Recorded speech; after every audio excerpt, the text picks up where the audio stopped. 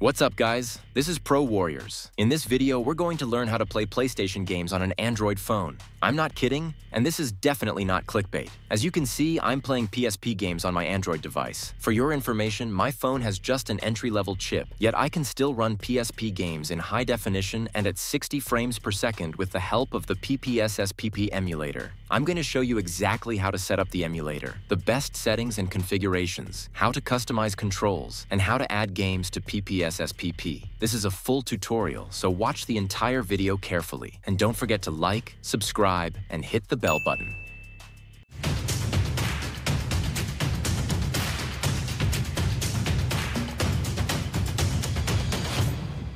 The PPSSPP Emulator for Android is a popular app that turns your Android device into a PSP console. It can run your PSP games in full HD resolution and even upscale textures to make them sharper. You can also enable post-processing shaders to adjust color, brightness, and other effects. Let's get started. First, we're going to download the PPSSPP Emulator on our Android phone. Head over to the Google Play Store and search for PPSSPP Emulator. You'll notice two versions of the app. I recommend the blue one, which is completely free and has no ads. There's also the PPSSPP Gold version, which is paid. In a previous video, I tested the free version, but I noticed the Gold version offers slightly higher FPS and graphics quality for just $5, and it's a great way to support the developers. You can find more info on our Discord server. The link is in the description. It's a small app, so it will download in a few seconds. After installing, launch PPSSPP. The app will ask you to select a folder where PSP data will be stored. Simply click OK, and you'll be directed to your phone's internal storage. Create a new folder and name it PPSSPP.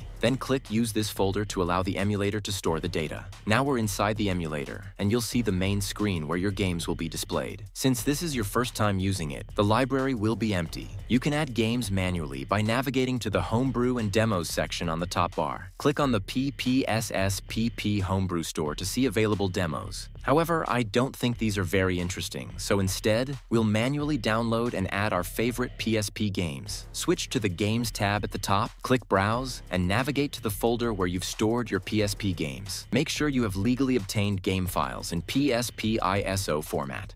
Before playing, let's check out the settings to ensure the best experience.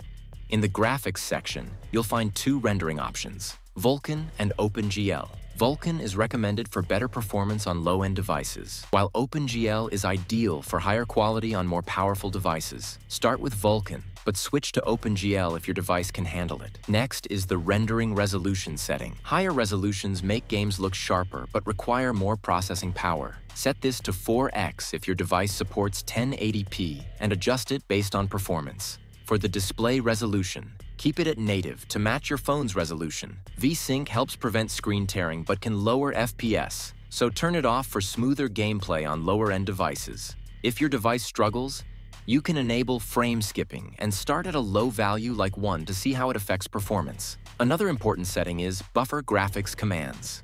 Setting this to 1 or no buffer can improve performance. Experiment with this option based on your device. In terms of texture filtering, switching to linear improves visuals but requires more processing power. If you experience glitches, try enabling the low resolution effects option.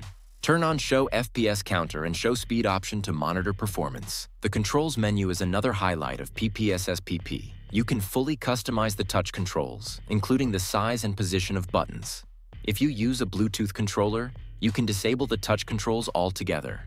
In the audio menu, I recommend keeping the default settings. And as for the system menu, there are lots of options, but I don't think any changes are necessary here. Don't worry if you mess something up. There's always the option to restore settings to default. Now let's launch a game to see how it runs. Here is WWE All-Stars, running on the emulator.